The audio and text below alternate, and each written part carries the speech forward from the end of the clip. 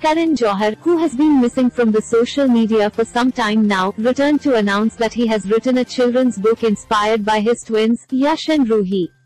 The filmmaker also thanked his friend and author, Twinkle Khanna, for introducing him to Chiki Sarkar, founder of publishing house Juggernaut.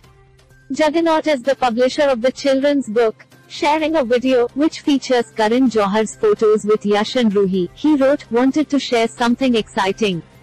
My first picture book for kids. The Big Thoughts of Little LUV.